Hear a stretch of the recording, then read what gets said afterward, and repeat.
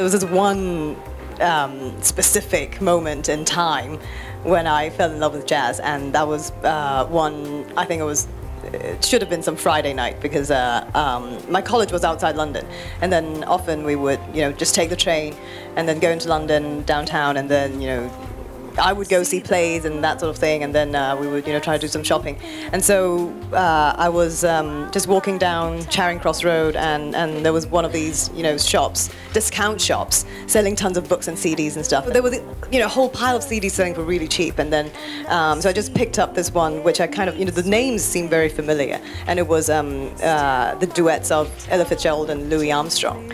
And then, because it wasn't, expensive, so I thought, well, yeah, why not, just pick it up and check it out. And so I bought it, went back to my dormitory, and then started listening to it, and I was like, wow, I mean, okay, so this is what they call jazz. I love it. And then I just, really got into it. I started listening to, basically all the songs or recordings that Ella had done, and then got into all the, other big divas like Billie Holiday and Sarah Vaughan, and, you name it. Yeah. I love it that you're on first-name basis. Ella, Billie, Louis. Yeah, because you listen to them like day in, day out, and then it feels like you know them inside out.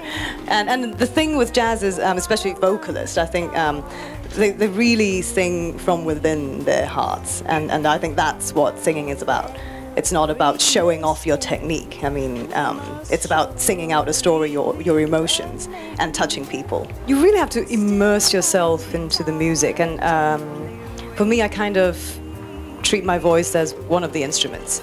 And I think, well, even as a vocalist, you kind of have to. It's like, in a way, it's like making a movie. I mean, even if you're playing the lead character, you can't just like, okay, it's my show, so everyone else, move away. I mean, it's really like a teamwork. You can't just shine yourself and then not care about the others. It's like, everything is, interrelated, and everyone should complement, one another. Do you envision yourself doing more English albums, whether it's jazz? I can imagine you singing many different languages. Yeah. I love jazz, and then singing in English it comes very naturally to me, and also it's a language most people can understand and relate to, and it's I think with being a performer and with my singing and acting, it's the most important thing is really to be able to reach out to more people. The more the merrier.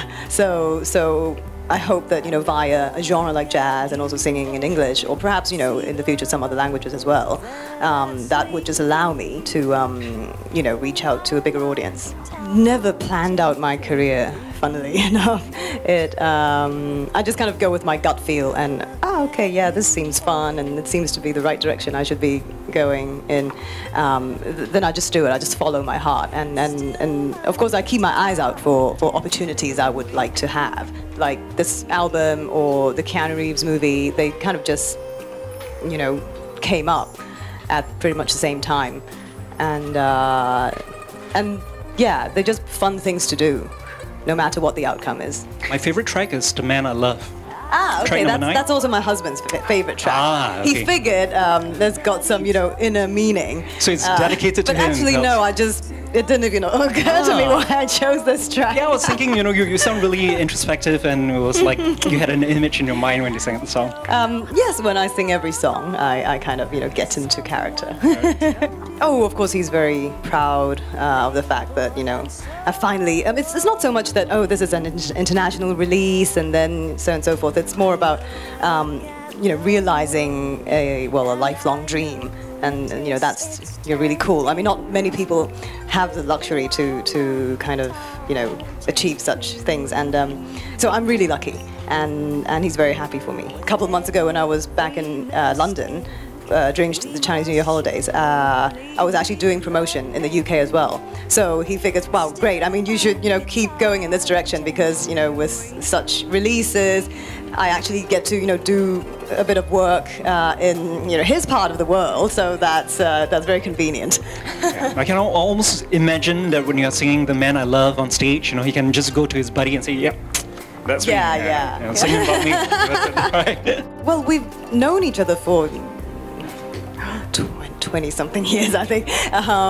But then we kind of lost touch for many, many years in the middle, and we kind of, fate brought us back together, and then so we reconnected. But then even then, it took us many years before we finally walked down the aisle, and then now, because we're often not together, we're in different places, and so that kind of we have to the separation kind of keeps the flames alive, and the thing is because we were college sweethearts, so to speak, so it kind of makes me feel young. I always feel like I'm 17 when I'm with him. These days it's really easy. If it was 20 years ago, it probably wouldn't have worked. But then now, with Wi-Fi, FaceTime, whatever, it's not that bad.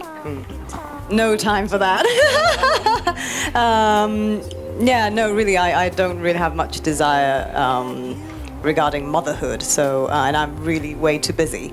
And I'm very happy with how my life is unfolding as it is right now.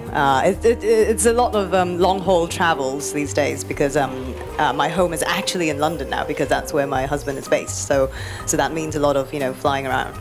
Mm-hmm.